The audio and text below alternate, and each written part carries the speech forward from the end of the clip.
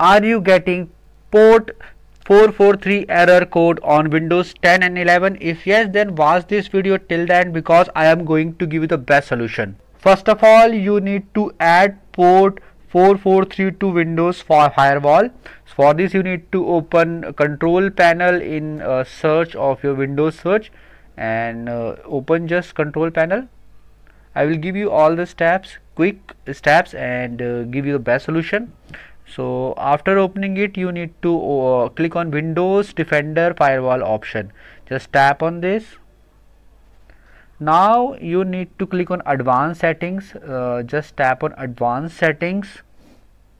Now you need to select Inbound Rules. Just double tap on Inbound Rules, and this page will open up. Now at the right hand side, you need to click on New Rule. I am giving you these steps in video description as well, so check out the description of this video to find all these options. Now click on port and click on next.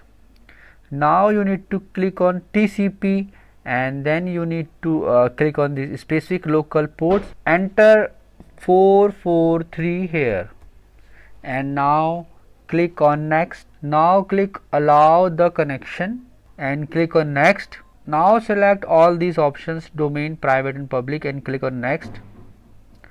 Now you need to enter name here. You need to enter inbound rule 443 TCP.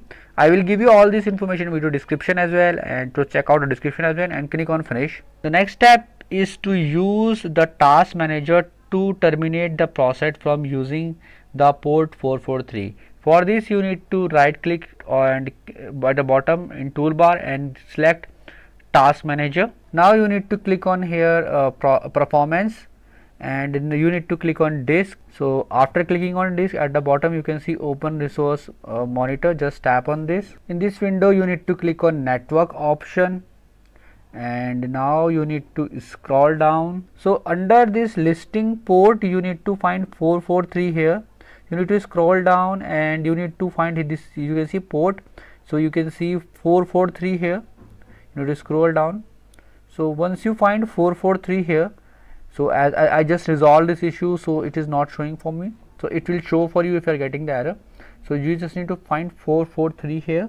So after finding it, and you can find the name of that 443, the process name, then you need to again go to the network activity at the above, and in front of 443 port name, you can just right click on that and click on end task. So the next step is to uninstall the program from the control panel which is using the port which you find on the port 443 in the previous step. You can go to that control panel and uninstall that program which is showing port 443. And if this issue does not get resolved, you can contact your internet service provider and check whether port 443 is blocked from their end. After following all these steps, make sure to restart your PC and check whether this issue get resolved or not. If you still face any problem, you are free to comment and I make sure to reply you. And if you find this video helpful, just hit on the like button and also subscribe my channel for my upcoming videos.